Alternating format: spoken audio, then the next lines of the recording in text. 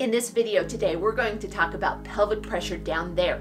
You may be feeling this pressure vaginally, heaviness, sagging at the end of the day, and you're not pregnant, but you're dealing with this. What is going on? This video is just for you.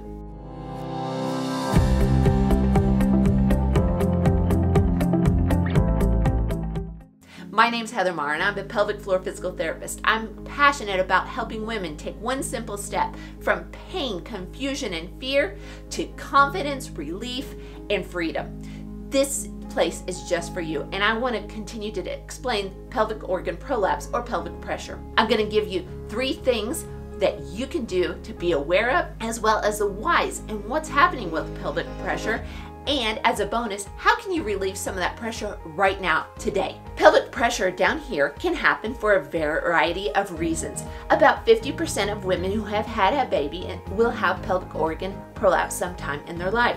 What is pelvic organ prolapse? Well, the bladder, the uterus, or the rectum can fall vaginally downwards to the vaginal cavity and even past the vaginal opening or the introitus. This is called pelvic organ prolapse. We grade it by 0, 1, 2, 3, 4, as demonstrated by this picture. Grade 0 is no movement of these internal organs. Grade 1 is a slight downward movement. 2 is to the vaginal opening or the introitus or a little bit more. You may have seen a bulge or it may have come out. 3 is outside of the vaginal opening, and 4 is the maximum descent. Again, if you're using a mirror and you're looking down there, or you feel or you have a vaginal fullness, this could be pelvic organ prolapse. Again, if the bladder drops vaginally, that's called a cystocele. The uterus dropping, that's the uterine prolapse. And if the rectum falls vaginally, that's a rectocele. Again, not that you're broken, you just need a little bit of help. Some coordination of the pelvic floor muscles. Strengthening the pelvic floor muscles, seeing a pelvic floor physical therapist can be very beneficial. A lot of women have seen great benefits. So what are 3 things that you can watch for? 1, intra-abdominal pressure. When I talk about this, pretend that this area is like a balloon, and if you lift or you strain, you can feel downward pressure because the intra-abdominal pressure is heavy and it's more than what the pelvic floor muscles are supporting. The result could be your pelvic organ prolapse. So being aware of that, instead of just Valsalva pushing down, you're thinking about, okay, I've got to breathe in, exhale, zip up, pelvic floor contraction, and lower abdominals. We've got to zip up like a tight pair of blue jeans. Tighten, zip up from the pelvic floor and the lower abdominals.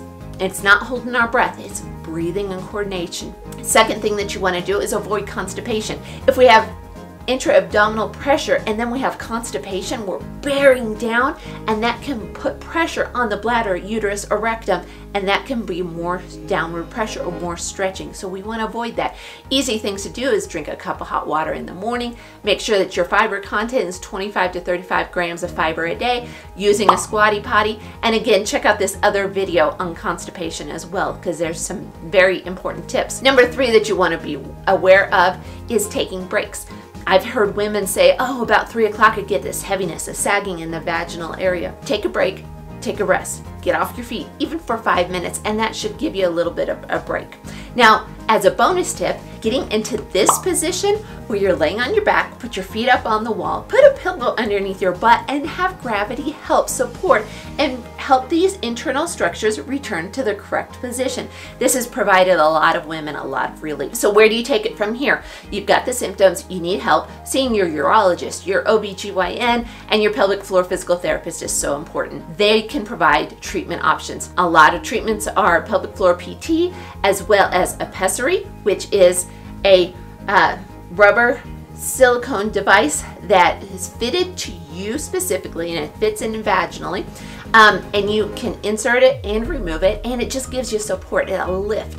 If it's fit correctly, women love it. So again, finding the right fit and seeing if that's a good option for you is another option. And then surgery. Again, surgery is a repair of the prolapse, but don't go to surgery as your first option. Always go and see a pelvic floor physical therapist. A lot of women have received the results and the progress and the strength that they need just through seeing the pelvic floor physical therapist. If you do pursue surgery, knowing that you have strengthened and coordinated this pelvic floor muscles, and you're not just putting a band-aid by a surgery, you're actually working on the structure here, working it with surgery and coordination of the pelvic floor muscles and the optimal ideal position so that you know how to work this. Control your intra-abdominal pressure is so important. So as a review, if you're feeling this pressure, it could be a pelvic organ prolapse. Seeing your provider, which could include your urologist, your gynecologist, or your PET, is so important. I'm glad that you've taken one simple step today towards your healing and your health and your freedom. If you have any questions, make sure that you drop them down below, or if you want to connect with me, my link to my website's down below as well, onesimplestep.today. I would love to chat with you and answer any questions. Have a great day.